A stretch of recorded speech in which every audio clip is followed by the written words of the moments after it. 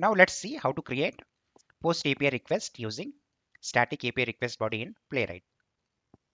Firstly, we will see the manual scenario. Then we will go to the VS Code and we will automate the scenario. So in this booking API collection, so we are using API called create booking.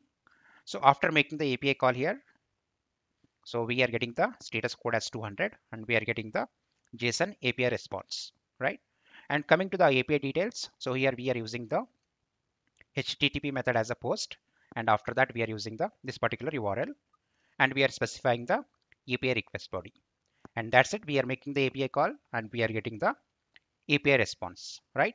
So we will see how to validate status code, and also we will see how to validate JSON API response body, and also we will see how to validate nested JSON objects.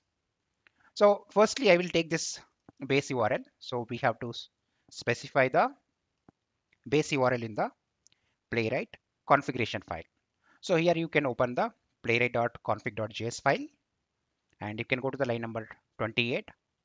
So here you have to add the base URL of the API. So that's it, guys. So we have added the base URL. Now let's quickly create the one spec file under the tests folder. So here I'll say post underscore API underscore request underscore 01 dot spec.js. So that's it.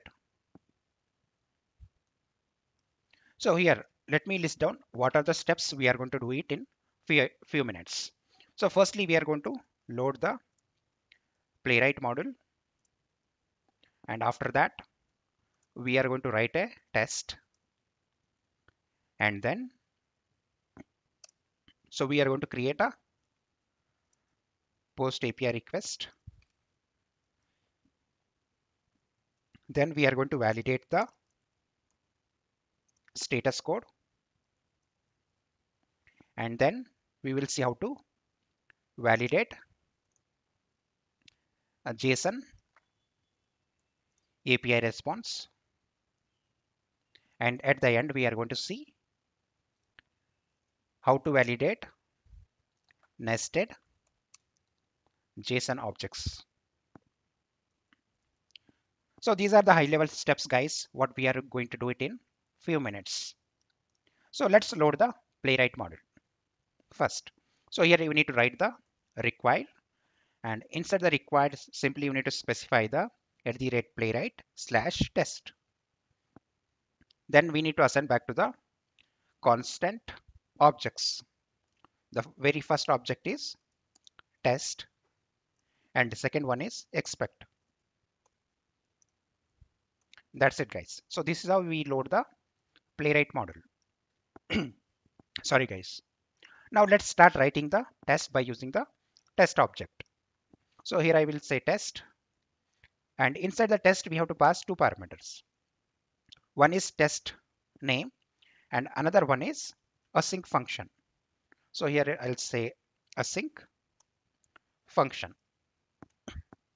So here I'll say arrow function, and followed by that I'm specifying open and close flower braces.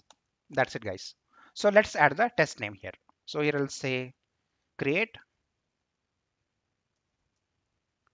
post API request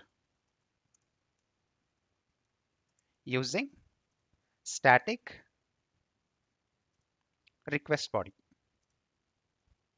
That's it, guys. And also we have to pass the one object inside the async function. The object name is, so here I'm writing two flower brackets, open and close flower brackets. That means an object. So inside this one, we have to write the request. So by using this request object, so we can make the API calls. It can be post call, get call, or it can be the put call, patch call, or delete call as well. So now we have the Playwright module in the current JS class, and as well as we have the sample test also we have in the current JS class. Now let's use the request object. By using this object, we can create the post API call. So before we use any Playwright commands, we have to use the one keyword called await. and followed by that I'm using the request dot post. And inside this, so here we have to pass two parameters. One is, firstly here we have to pass the URL, and followed by that we can pass the headers, parameters, and also we can pass the API request body. So in our case, we have to pass this particular URL. So already we have specified base URL in the configuration file. So that's the reason we have to pass the slash booking. So simply I will pass the slash booking here, and after that, so here we have to pass the object. So we can pass the headers object. We can pass the API request body. Also we can pass the parameters. To pass the API request body, so simply you need to write the data colon. That's it, guys. Simply you can open and close the flower braces. That means, so this is one object here. So inside this one, we have to pass the API request body. So simply I will go to the Postman and I will copy this entire JSON object and I'll paste it here. And here I will add the first name as tester stock playwright. And in the similar way, I will add the last name as tester stock API testing. So that's it, guys. So we are ready with the API call now. So after making the API call, so we will get the response. So that's the reason I will assign back to the one constant variable called post API response. That's it, guys. So by using this post API response variable, so simply I will print the JSON API response by using the console.log. So here I will say, so to get this particular API response, so here I'm using the one keyword called await.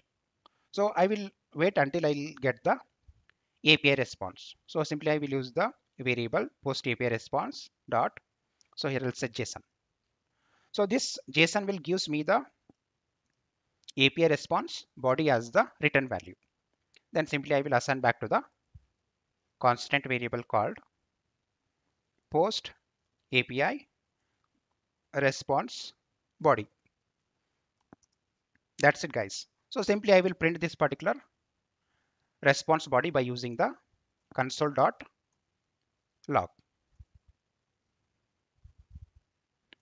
So that's it, guys. Now we have the test ready. Let me summarize what we have done so far. So in this booking API collection, we are using create booking API. So that is making the post API call.